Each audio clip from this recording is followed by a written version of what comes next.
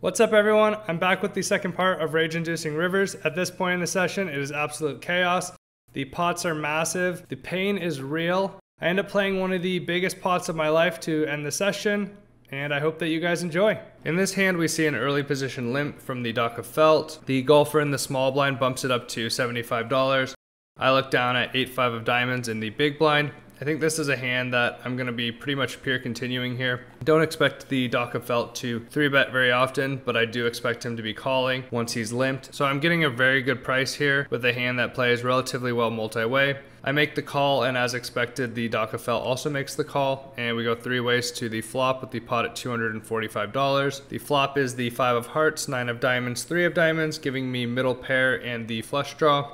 The golfer leads out here for $100. I think my hand can play as either a raise or a call. I have a ton of equity versus any of my opponent's hands. Generally, I'm going to be playing a pair plus a flush draw more often as a call, but it's not too horrendous of a spot if I decide to raise and he continues or re-raises over the top. If he has a hand like an overpair, I have 2 pair, trip, and flush draw outs. And if he has a hand like a flush draw, I'm ahead of that with my pair and blocking his flush from coming in. I decide to make the call here, and the Dock of Felt thinks for a little bit, and he decides to raise here to $400. I think that he has some nut flush draws here, some combo draws, maybe something like 6-7, which is a double gutter. As far as value, it's pretty much going to be some sets, and I think he specifically has 2 pair here. 5-3 is his favorite hand, so he's going to have a 2 pair combo here at a very high frequency, even offsuit combos that other players wouldn't have. The golfer thinks for a little bit and he makes the fold, and again I think my hand can play either way. Facing raise aggression, I think I generally just want to be calling here, and I'm going to be calling most turn cards, so I will be pretty much always seeing a river. We go to the turn with the pot at $1,145. The turn is the 4 of hearts, essentially a blank unless my opponent has exactly something like 7-6 suited. I check, and unfortunately my opponent decides to go all in for 3x pot. I was expecting to pretty much call here every time and see a river and see if I improve to 2 pair trips or a flush. Unfortunately, I don't think I'm getting the right price at this point. Pretty unfortunate. I'm not entirely sure what he's shoving here for this sizing. If he has a flush draw, then good for him. I block some of the combo draws, and against the made hand, I just don't have quite enough equity to continue. I end up folding here, and he shows us the 5-3 suited that he limp called pre-flop and flopped 2 pair. Pretty scary turn, and he really just didn't want to see a river, so good for him. He pushed me off of a hand that had a ton of equity, and he scoops this pot. This hand's a little bit wonky. We see an early position limp, followed by a middle position small blind and big blind limp. I have ace deuce offsuit in the straddle, and getting this absolutely wonderful price, I decide to check back. We go 5 ways to the flop, which is the queen of spades, 6 of spades, 2 of spades, giving me the nut flush draw and bottom pair. Small blind checks, and the big blind decides to lead out for half pot. Again, similar to the 8-5 of diamonds that I previously played, having a pair and a flush draw, I think my hand can play as either a raise or a call. This specific hand I think plays quite a bit better as a raise, as I have a much stronger flush draw being the nut flush draw, and my bottom pair gains a lot more value from denial here than it did in the previous hand, especially when we are 5 ways to this flop. Pushing out any equity, which is all of the overcards, is pretty wonderful for my hand, and I also have a ton of equity in myself. I bump it up to $200. Both the early position and middle position players fold, and the small blind decides to call. Quite a strong call by the small blind here with a player behind facing a bet and a raise. I expect my opponent to have quite a bit of queen X here, especially if they have a spade, so something like king queen or queen jack with the spade. I think they'll have some pocket 6s, possibly the last combo of pocket 2s, and he could just have something like a naked king or jack of spades that I don't think wants to fold when we're this deep. I think it's also perfectly reasonable that he has a made flush draw here, and he either has a very strong flush draw and wants me to catch up, or he has a weak flush draw and doesn't really want to necessarily put a ton of money in the pot. The big blind player folds, and we go heads up to the turn with the pot at $550. The turn is the 3 of hearts. Really shouldn't change much at all unless my opponent has something like 5-4 offsuit with the spade draw, but I think that's very unlikely to float on the flop. He checks and I decide to barrel here for just over half pot, betting $350. He thinks for a little bit and makes the call. I think he has a pretty similar range at this point. Maybe some of his weaker flush draws are going to be folding, so if he had something like just the 10 of spades, I think if he continued with any 6x for whatever reason, he's going to be folding, as well as some of his weaker queen x. I would still expect some of the stronger queens like king, queen, queen, jack to be continuing. I'm not sure how many ace queens he has, as he didn't raise preflop. The river is the 2 of diamonds. Very interesting river. I went from essentially turning my hand into a bluff to making a pretty strong value hand. Obviously still losing to a lot of the flushes, but I blocked the strongest combos. Pocket 2s is now no longer in my opponent's range. He could still have a hand like queen deuce suited for a full house, or pocket 6s, but I think it's very unlikely. I think it's much more likely that my opponent has a stronger queen here, especially with a spade or something like queen 6 suited. My opponent checks, and I'm not really sure what I was supposed to be betting here. I kind of go for a pretty weird bet size here and go really large for about pot. Kind of a hybrid bet where I expect to be called by some hands that block full houses, so something like queen 6 and possibly something like queen x with a very strong spade, so something like king of spades, queen x, and sometimes folding out some of his weaker flush draws. I think that this hand plays probably a lot better in theory than it does in practice, as I don't really expect people to often be folding out weaker flushes. My opponent tanks for a very long time, and ultimately they do make the fold, so I'm not really sure what my opponent had. Kind of an interesting spot for me to raise and triple barrel here. I obviously block all of the strongest flushes, and I think it's very unlikely my opponent has a full house. So really trying to get value from the really sicky queen x, but maybe this bet was a little bit ambitious. In this hand, we see a hijack open to $80 from the Comic King. He's been a little bit erratic at this point in the night. I look down at pocket 8s in the cutoff, and although he's been opening a slightly looser range, I think this is a pretty reasonable call still, and being in position, I do decide to call instead of 3-bet. Will in the small blind flats, and the bad reg in the straddle decides to 3-bet to $400. The Comic King thinks for a little bit, makes the call, and I think 8s is a pretty reasonable call, especially being this deep with the pot odds I'm getting and being in position. The small blind player also decides to call behind, and we go 4 ways to the flop with the pot at $1,600. The flop is the 9 of hearts, 2 of diamonds, 3 of diamonds. Overall, a pretty reasonable flop for my hand. My opponents are going to have a lot of Broadway combos that do not connect with this board, and I think it's much more unlikely that they have a hand like pocket 2s or pocket 3s as far as pocket pairs go. So I'm pretty happy with pocket 8s here overall. I also don't block any of the diamond draws, which is pretty good. The small blind player checks, the bad reg checks, the Comic King checks in the hijack, and it gets to me in the cutoff. I decide that my hand benefits quite a bit from denial here. I expect them to be often betting their diamond draws, so I'm not necessarily denying against too much of that, but because they have a lot of those broadways, I really don't want players to see a turn card for free. I expect a lot of their 9x combos to be betting the flop, and I can still get value from hands like pocket 7s, 6s, and 5s, as well as something like ace 5 or ace 4 at some frequency. The small blind player quickly folds, the straddle calls, and the hijack decides to call as well, and we go to the turn with the pot at $2,800. The turn is the 6 of clubs. Overall, a pretty good turn card for my hand. A diamond hasn't come, an overcard hasn't come. I would expect 4-5 to be betting at a slightly higher frequency than some of the other straight draws. Obviously that comes in, and pocket 6s is a concern, but I'm much more happy to see this card than something like a ace or a 10 of diamonds, something like that. The straddle checks again, and so does the hijack player, and I decide to check behind. My thought process at this point is that I have filtered my opponents quite a bit already, and my denial is not worth quite as much, as I have pushed out a lot of those overcards. If my opponents do have a flush draw here, I don't expect them to fold, and I don't necessarily want to be bloating the pot when they do have a stronger hand than me. I don't necessarily expect to get a ton of value if my opponent has something like pocket 7s. They could have pocket 5s or 4s that call again, but I think it's starting to get thin here, especially multi-way. The river card is the 9 of clubs.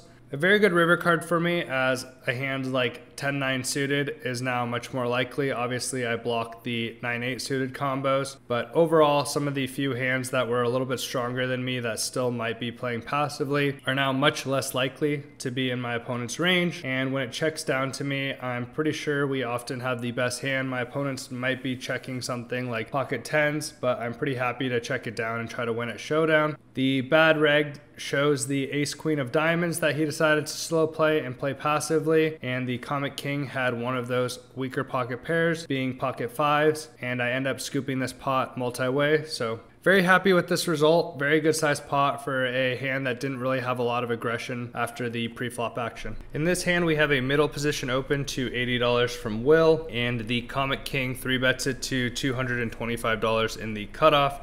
At this point in the session, the comic king has been extremely active, so I expect him to be 3-betting a very wide range here. I look down at ace-jack offsuit in the small blind, and I think facing a relatively wide middle position open followed by a very wide cutoff 3-bet, I think that ace-jack offsuit is going to play as a pretty good 4-bet bluff, blocking the top of their range and having a ton of equity versus many of their hands.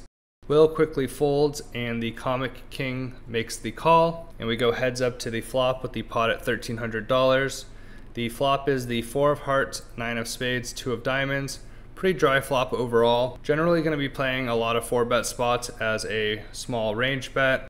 I continue here for a size of 550, a little bit larger, but we are deep. The comic king thinks for a little bit, and he makes the call.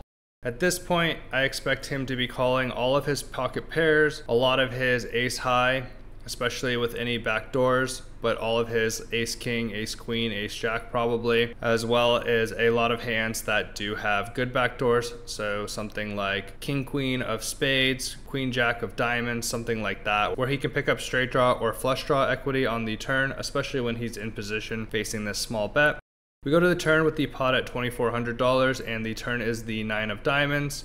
I elect to check here. The 9 is a pretty bad card for me. I don't expect my range to have too many 9x combos, and I expect my opponent to have a couple of 9x combos, especially when they are playing a pretty wide range. But more so, I don't expect my opponent to be folding any of their pocket pairs on this turn card, so I don't think I have a ton of fold equity. I would be trying to fold out some of those ace king, ace queen combos, which I'm also not sure he's folding, as well as folding out some hands that are a little bit worse than mine, like king queen of spades. I also have the jack of diamonds, so I block some of my opponent's lighter continues. My opponent thinks for a little bit, and he bets 1,000. Kind of an interesting spot, as I don't expect my opponent to be betting here too often with some of their weaker pairs. So once he bets here, he becomes a little bit polarized. He's been very active at this point, so I do think I'm ahead of a decent amount of his range, so I elect to make the call and actually see the river. We go to the river with the pot at $4,400, and the river is the 8 of hearts. Really doesn't change much unless my opponent has specifically pocket 8s. It does make it so my opponent is much less likely to have a combo like 9-8. So at this point, there's very few 9x combos they have. It's really only ace-9, 10-9, and 9-8, I think. And there's only one combo of 9-8, and I also blocked the ace-9, so there's only one combo of ace-9. So there's very few value hands that my opponent does have here that they would like to bet. All of their pocket pairs should probably be just checking back here at a very high frequency. So I'm surprised when I check and my opponent decides to shove in for $3,850. At this point, he's basically saying that he has a 9x combo, or he has something like pocket 4s, pocket deuces, or pocket 8s. I guess it's possible that he could have a hand like pocket jacks or pocket 10s as well. I don't know if he's going to be that aggressive with those hands though necessarily, but he might be at this point in the night. At this point, I'm heavily leaning towards call. My opponent has been shoving quite a bit at this point in a lot of spots, and they have not had it. His value range is very narrow, and I think that he's going to be continuing on flop with a lot of hands like ace high with any backdoors or any broadways with backdoors, and I think that all of those would probably be taking this line where they're shoving river. I'm not sure if he's shoving any of his weaker pocket pairs. I'm not sure he's shoving any of his like ace king, ace queen. So now all of a sudden it's tilted quite heavily towards bluffs.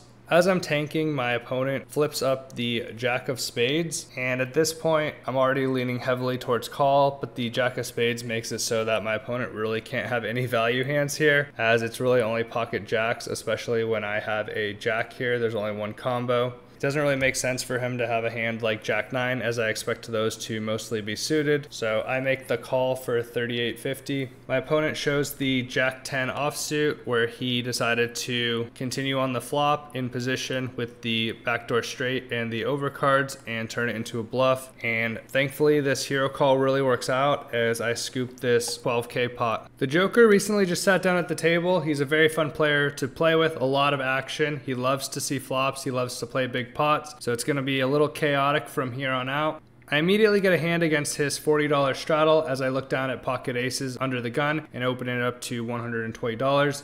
The bad reg calls on the button, and we see a call from the small blind player, and Joker decides to call in the straddle. I think when he's getting these pot odds multi-way, he's pretty much going to be calling any two cards. We go four ways to the flop with the pot at $500. The flop is the 3 of diamonds, 8 of clubs, 3 of hearts. Overall, a pretty good flop for my hand, as my opponents are not super likely to have too many 3x combos in their range. Joker definitely could, but I think it's unlikely that the button player or the small blind player have a 3x. I think any of the other players could have some number of 8x combos as well as a lot of pocket pairs. It checks to me and I decide to c-bet for $200. Both the bad reg on the button and the small blind player make the fold, and Joker decides to call. I think his range consists of a lot of 8x here and weaker pocket pairs. I think if he has a 3x combo, I'm going to see a raise at a pretty high frequency, but it's definitely possible that he has a 3x combo here. I also think that he's going to float flop here with hands that have good back doors, so if he has something like ace-4 of clubs, I expect him to continue as well. But primarily I think his range is going to be made up of 8x and smaller pocket pairs. The turn is the 7 of clubs. Pretty good turn for me overall, unless he has pocket 7s exactly. I think at this point, if he has decided to call flop with something with backdoors, this does bring some of the backdoor draws in. So overall, a very good card for me. He checks and I decide to bet pretty large here, and I bet $600, really trying to gain value against some of his pocket pairs and his 8x combos. He makes the call again. At this point, I think it's fairly unlikely that he does have a 3x combo. If he didn't raise on flop, I would have expected him to raise a high frequency on the turn. The river is unfortunately the 8 of spades, which I think is primarily the range that we're up against. Overall, probably the worst card in the entire deck, as I think it's much more likely my opponent has an 8x combo than a pocket pair or a backdoor flush draw. And if my opponent did make 2 pair, I'm still ahead of them with my aces and 3s. My opponent checks and I decide that this is one of the very few cards that I'm going to check back. Unfortunately, he does hit trips on the river, 2-outering me to one of the remaining 8s, and my pocket aces gets cracked and he scoops this $2,100 pot. In this hand, the Joker opens it up to $100 on the button. I 3-bet ace-9 offsuit from the small blind. Not a position that I want to be making too many calls, and I think my ace-9 offsuit is ahead of a lot of his button opening range. He makes the call. We go to the flop with the pot at $820. The flop is the king of spades, 9 of spades, 2 of diamonds, giving me middle pair with top kicker. Pretty happy with the flop overall. Obviously my opponent has a lot of king X combos, but I'm often ahead of most of their hands at this point. There's a ton of draws on this board, so I'm generally going to be playing my hand relatively passively, trying not to bloat the pot too much against hands that are already beating me like the king X, and trying to minimize the pot size a little bit and allowing my opponent to bluff when they have a straight draw or a flush draw here. I check and he decides to check back. When he checks back here, I think it's very unlikely that he has a king X combo. He could still have something like pocket 10s, but I expect a lot of his stronger pocket pairs to be 4-betting me pre-flop. So I expect most of his check back range to be just random air, a worse 9x combo, or some pocket pairs. The turn is the 5 of hearts, which may give my opponent a pair and possibly an additional bit of equity with something like 7-6. I'm pretty sure that I'm ahead at this point though, and I think I want to start getting a little bit of value from my hand. I don't expect to get raised too often, as I expect a lot of his flush draws and straight draws to be betting on the flop. I bet $550 here, a little bit on the large size. but I think that Joker likes to continue pretty wide, so I think I'm going to get a lot more value here than I would in some spots. He makes the call, and we go to the river with the pot at $1,920. The river is the absolute gorgeous 9 of diamonds, giving me trips with the best possible kicker. And at this point, I think I really want to try to get a ton of value from my opponent.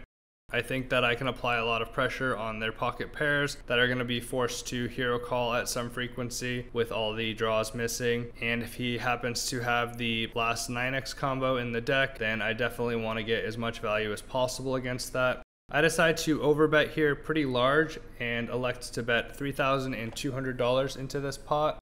He thinks for a little bit. He doesn't seem super thrilled with the bet, which is understandable as it is pretty sizable compared to the pot, but he does make the call. I show the ace-9 offsuit for the river trips, and he shows me the 9 of clubs for river trips with a worse kicker, and he mucks, and I scoop this 8.3k pot. In the final hand of the session, I get in another significant pot against the Joker. In this hand, he opens it to 125 from the cutoff. I look down at pocket fours on the button, I make the call, and Cashman also decides to call in the small blind.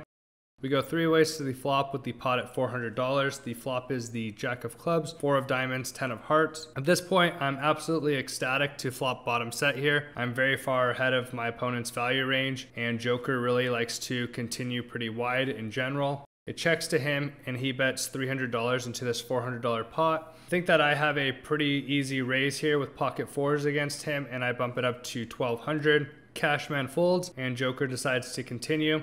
I think that Joker's range here is going to consist of pretty much any Jack X, a good portion of 10X, all of the over pairs. I think he's going to continue with all the broadways, especially when they come with a straight draw. He's going to have a hand like 9-8, and I think he might even continue with a hand like ace-9 or 8-7 of hearts that has double backdoors here.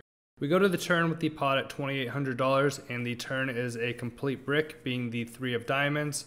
He checks, and I think against the range that calls a check raise, he's going to be continuing very frequently, and I decide to continue here for a very large sizing, and I bet 2k into this $2,800 pot. He quickly calls, and we go to the river with the pot at $6,800. The river is the King of Hearts. Not my favorite river in the deck. Obviously, I would prefer a lower card that's like a blank, so something like the 2 of clubs or 6 of spades, something like that. I think that my opponent could have something like pocket kings here, but overall I think it's still a pretty good card. I'm pretty happy with most runouts here, honestly, with a set. I think that if Joker does have something like ace king or king queen, he's going to be getting it in here. He also could have a hand like king jack or king 10 as well. So overall, pretty happy with this. He's never folding a hand like aces. Things get a little weird though as he decides to donk shove his remaining $5,500.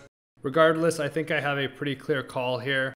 I'm losing to some sets, and I'm losing to ace queen, but I think that I'm going to hear from sets pretty frequently prior to the river, and I expect him to be shoving here with all of his top pair combos as well as his 2 pair combos. I quickly make the call, and I'm now playing an $18,000 pot, one of the biggest pots of my entire life. My emotions quickly go from ecstatic to absolutely heartbroken as my opponent flips over the ace-queen offsuit for the overcards and gutter that got there on the river, and unfortunately I lose one of the biggest pots in my entire life to a 4-outer when the king hits the river, and I end this session on a very sour note. As stated in the title, I had some less than ideal rivers and some very pivotal pots, and losing that 18k pot to end the session was absolutely devastating, and unfortunately I lost about 8.5k this session. That's just how it goes sometimes. Hopefully it's just a one-of and I bounce back from this session. I appreciate you guys tuning in. Please like, subscribe, and comment. I love interacting with you guys, and I'll see you guys in the future. Bye.